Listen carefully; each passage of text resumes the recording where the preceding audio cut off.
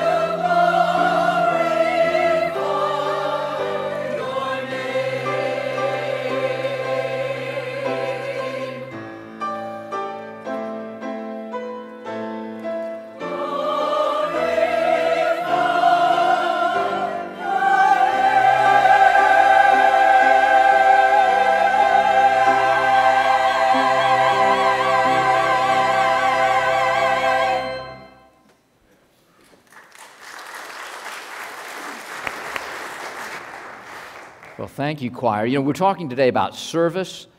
Thank you for serving the Lord. We are your second audience. Your first audience is Jesus. and thank you so much for singing faithfully for Him and honoring Him. Well, this story comes under, does God answer airmail? It starts with a guy named Joe Delancey, who was out in his backyard in Cincinnati playing catch. His son Jared is 8 years old, and they're tossing the ball back and forth. And Joe, the dad, can tell that his son's thinking about something. Well, they're talking about Reds baseball and talking about school, but he can tell something's going on. Finally, his son just blurts it out. Says, "Dad, is there a God?" Well, the dad thinks about multiple possible answers to that one and decides to go for broke and be honest. He said, "I don't really know. I went to church a couple times when I was a kid, but yeah, don't know." And the son says, "Well, does he talk to people?" Dad said, "Don't really know that either." And then the son, Jared, says, "Wait a second, Dad, I'll be right back." And he dashes into the house. Well, he comes running back out with a Mylar helium-filled balloon that he got at the circus. And he comes out with a piece of paper and a marker. And he writes on the piece of paper, "God, if there is somebody who knows about you, would you please send them to tell us about you? Jared." And he ties it to the balloon and lets it go. Well, if you were Joe, the dad, what would you be thinking? You know, he was thinking, oh my gosh, this kid's actually expecting an answer. And he didn't know quite what to do, so they just let the balloon go. Well, a few days later, they were driving through town, and they came across this place that said, "Free car wash." Well, who doesn't want your car washed for free? So they pull in, and the guy rolls down the line, the window, and Joe says to him, "So how much is the car wash?" The guy said, "Like the sign said, it's free." He says, "Nothing?" "No, it's nothing." "Well, why are you doing that?" Well, he says, "You know, we're just trying to do something practical to show people God's love." And the dad says, "Wait a minute. Are you guys Christians?" And he said, "Well, yes." "The kind of Christians that believe in God?"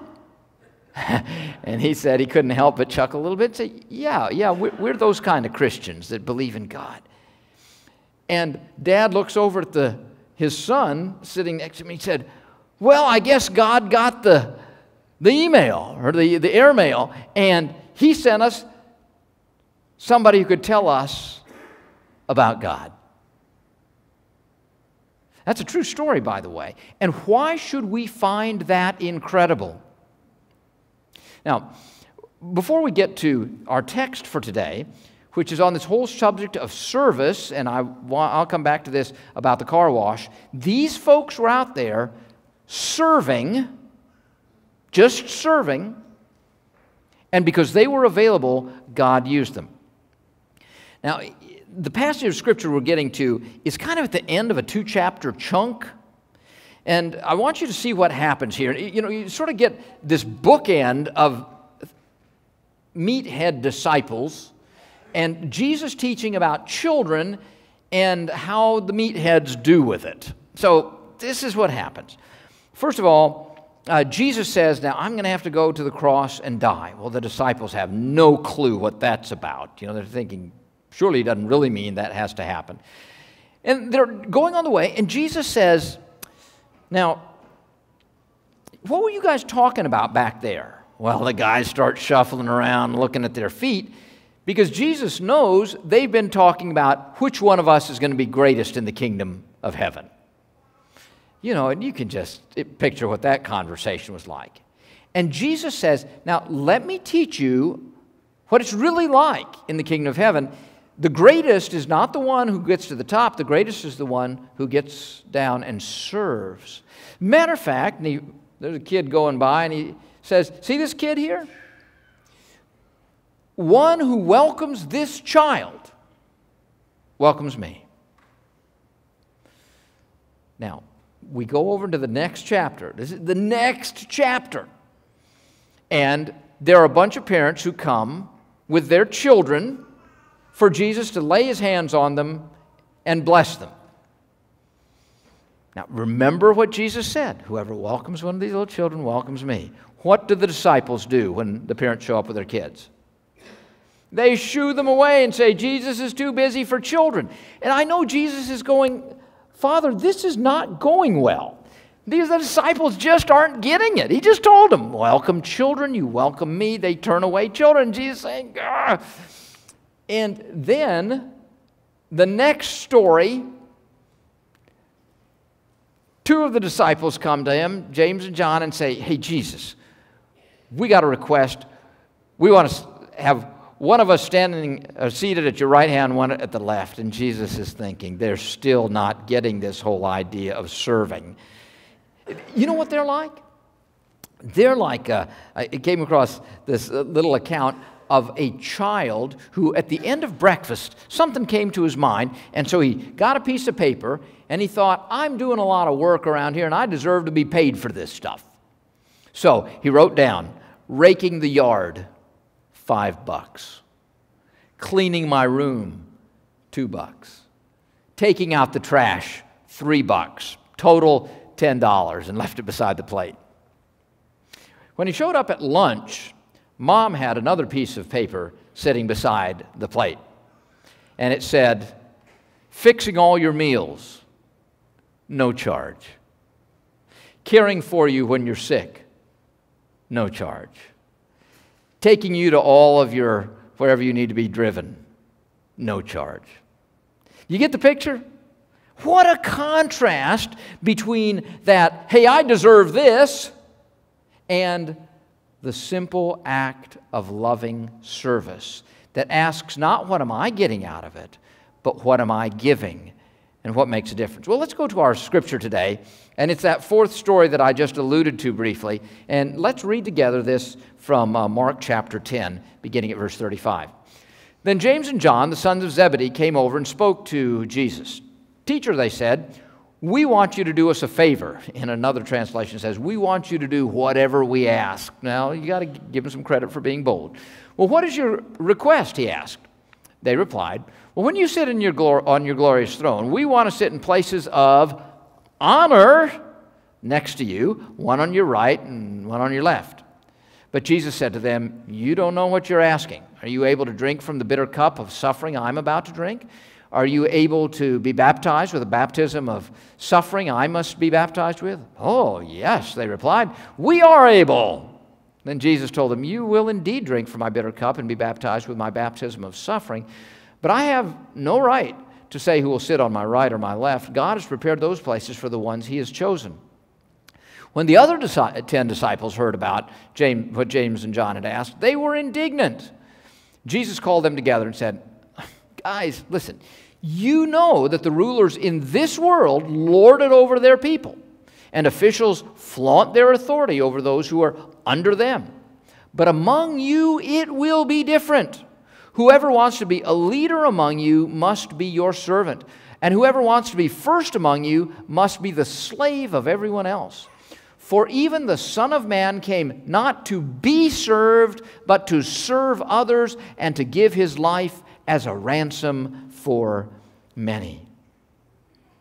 See, Jesus then goes on from here to demonstrate practically what this service looks like in three very practical ways. First of all, he washes their feet in the upper room. Secondly, he prays for them in Gethsemane. And third, he goes to the cross and gives his life for them there. I came across a wonderful passage about Jesus washing the feet of the disciples from Max Lucado. And I'd like to read this for you. It's wonderfully written and has so much insight in it. In Jesus' day, the washing of feet was a task reserved not just for the servants, but for the lowest of servants. Every circle has its pecking order, and the circle of household workers was no exception. The servant at the bottom of the totem pole was expected to be the one on his knees with a towel and basin. In this case, the one with the towel and basin is the King of the universe. Hands that shape the stars now wash away filth. Fingers that formed mountains now massage toes. And the one before whom all nations will one day kneel now kneels before his disciples. Hours before his own death, Jesus' concern is singular. He wants his disciples to know how much he loves them. More than removing dirt, Jesus is removing doubt. Jesus knows what will happen to his hands at the crucifixion. Within 24 hours, they will be pierced and lifeless. Of all the times we'd expect him to ask the disciples' attention, this would be one, but he doesn't. You can be sure Jesus knows the future of these feet he is washing. Think about this. These 24 feet will not spend the next day following their master, defending his cause. These feet will dash for cover at the flash of a Roman sword.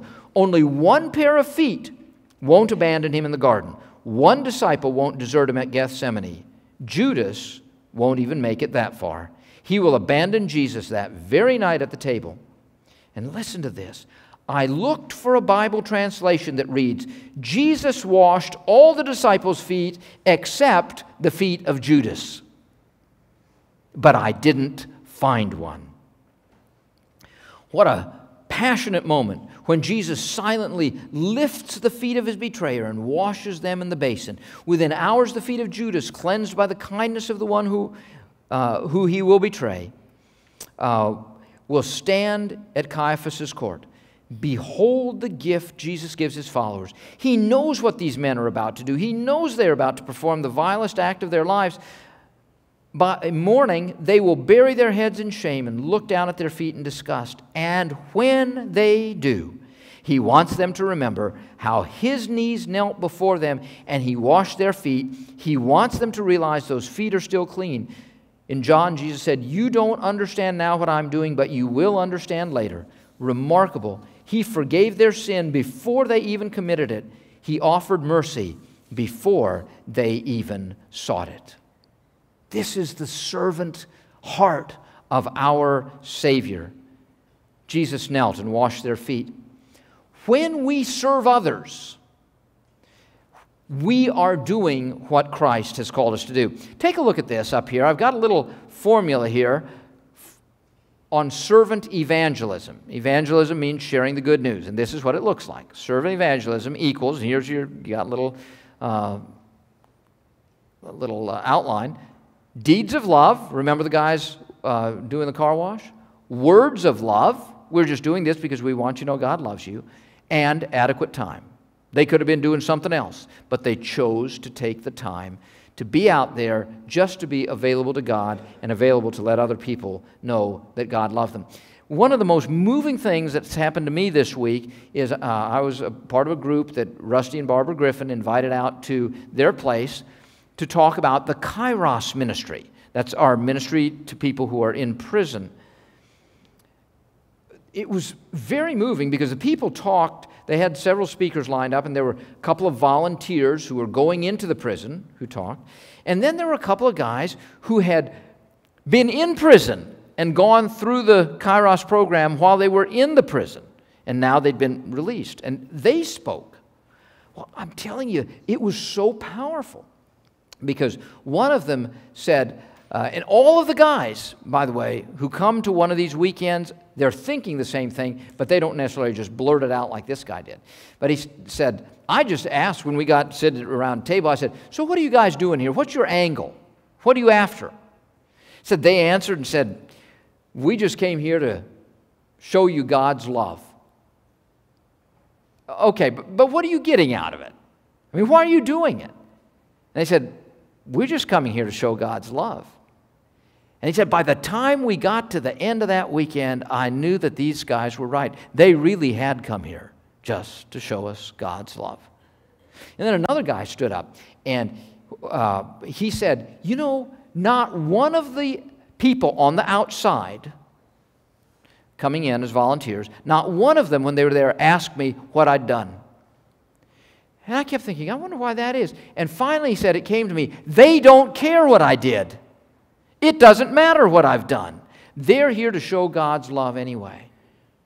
And I thought, wow, when people come with a servant heart and do something about it, deeds of love, words of love, adequate time, when they do that, people see God at work and they feel the hand of God touching them. I've gone into prison. I was invited one time early on to come and speak to them. Now, when you get into prison, they have a hug line. You all know what a hug line is? You know, all the folks from the outside who are in there, we just get in line, and all of the folks on the inside, the residents, they come by, and, you know, you give them a hug, pat them on the back, and they go through. Now, I was just there as, you know, the preacher that they invited in to talk and blah, blah, blah. And the guys all hugged me, but I tell you, I was watching, and I could tell as these guys were going through the line, they knew the ones who came through on every Monday night. They weren't just here for the weekend. Every Monday night, they were there. Every Monday night, loving on these guys. And I could look and see these guys knew the ones who were giving up their time on a consistent basis and coming to love on them. And I thought, here is the grace of God that is manifest so richly and so clearly. Take a look at another definition of servant evangelism. It goes like this. Servant evangelism is, look, 4 things. Demonstrating the kindness of God by offering to do some act of humble service with no strings attached. It's normal for those inside the church to serve those who are outside the church. We ought not think anything is odd about that. Free service offers a perfect picture of God's grace. It's something that can't be repaid. And it starts out just doing simple things. All of us can do this. Have you stopped to think about this? Jesus started his disciples off with simple stuff. Let me ask you a question. This is not a trick question. When Jesus fed the 5,000, who did the miracle of multiplying all the stuff? Jesus did, okay? But who organized the people to sit down in groups of 50? Who took the food out to the folks? Who collected the baskets of leftovers? The disciples did this. Jesus let them be a part of his work by doing some simple things. We can do acts of service like this that will impact folks and will make a difference in their lives. Steve Sjogren is one of the guys who really helped initiate this. He's a pastor up in Cincinnati, and he's the one that I told that first story about the airmail about. He does something. I'm still trying to get the courage to do this, and maybe there's somebody here who's saying, when you hear this, you think, I'm all about that, and you're going to come up and talk to me, and we'll go do this together. But they have a potty ministry. And these guys will go with a bucket filled with all of the supplies, brush in hand, and they'll go to a strip mall or business. They'll go in, walk up to the manager and say, hey, we're here to show the love of God in a practical way. Could we clean your toilets for you? And, of course, the question people ask is, why are you doing this? And they say, we just want to show you in a practical way the love of God. And they go and clean the toilets. Do you think that maybe gets people's attention? Has anybody ever done that for that business person before? The answer to that would be no. It's a practical way of serving wherever there's a need. This morning, as I was preparing, and getting ready, God reminded me of one area that I had forgotten, a practical area of need, and that is in our own homes. I'm telling you, it may be the greatest service God calls us to do is right in our own homes. How easy is it for us to say, well, my spouse didn't, blah, blah, blah, blah, blah. And God's saying, would you be willing to be a servant? And why don't you go ahead and do... Well, it's not fair. It's not fair. Do you find that in this story about Jesus? He's always there with a servant heart to love and to give. And I'm telling you, in our marriages, if we would concentrate on serving one another, all the marriage counselors would be put out of business. We're all here fighting for my rights. But Jesus gives us a new way. And so it ought to be in our homes that we serve. And then it ought to be in our places of work that we do that's where we spend, most of our time during the day. That's one place. When people see our work, they ought to know we're doing it not for our boss, but we're doing it for our Savior. And we ought to do our very best. There's one more place that I feel like it's important for us to hear, and that is we ought to serve wherever people are hurting. And I want you to take a look at this video about one of the people in our own church that has stepped up to meet a need where there is a place of hurt. Listen to Wendy Chandler. All around us there are people who just want to know, does somebody care? And in simple acts of service, we can share the love of Christ that can help to change somebody's life. Would you pray with me? Father, we just confess how much we want to be served. I hate to admit that, but we like being served. But we're coming today to ask that the Holy Spirit will do something in our hearts that will change us and give us the heart of Jesus, the heart that says, how can I serve and touch a life around me? So today, we thank you for what you are doing to help make us more like Christ. In Jesus' name, amen. Well, let's stand together and let's just sing one verse of our closing hymn, which is, O Master, let me walk with thee. And let's talk together to God and worship him.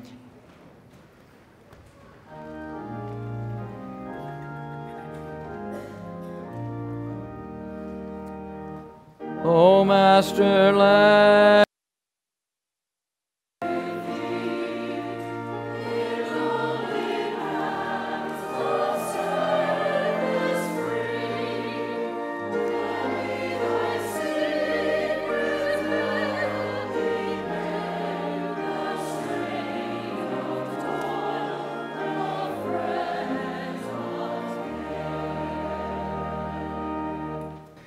I always love watching the acolytes because they do such a great job coming up here in a special way of serving the Lord. And Charlie, how about let's turn back around here. How about put that out? Okay, so part of what we do though is we put that out so we don't burn the church down. That happened. The church burned down in 1902, and we're doing good since then. So, however, they are taking the light out into the world, and that is our calling every time that we are sent out into the world. So, my prayer for today has been that all of us would hear what God is saying to us. Somebody came out after the early service and said, there's something I've been putting off, and God told me, come on, do it. Well, that's a good thing. Would you join hands with each other? And as you're joining hands, you're reaching out and touching someone who is going to make a difference by caring in a practical way for those who are around them. So, brothers and sisters, would you be faithful to Christ? Listen, your faithfulness is about how God will use you to touch somebody. There's somebody who needs to know that God cares. And you, through your simple act of service, will make that difference. So go in God's grace, and may the grace of God, Father, Son, and Holy Spirit be with you now and forever.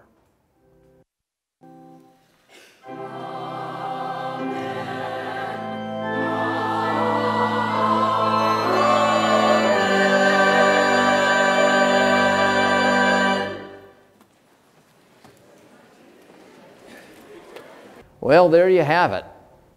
The greatest are those who serve, says Jesus. And I have come not to be served, but to serve and to give my life as a ransom for many. Well, could we have the courage to follow Jesus?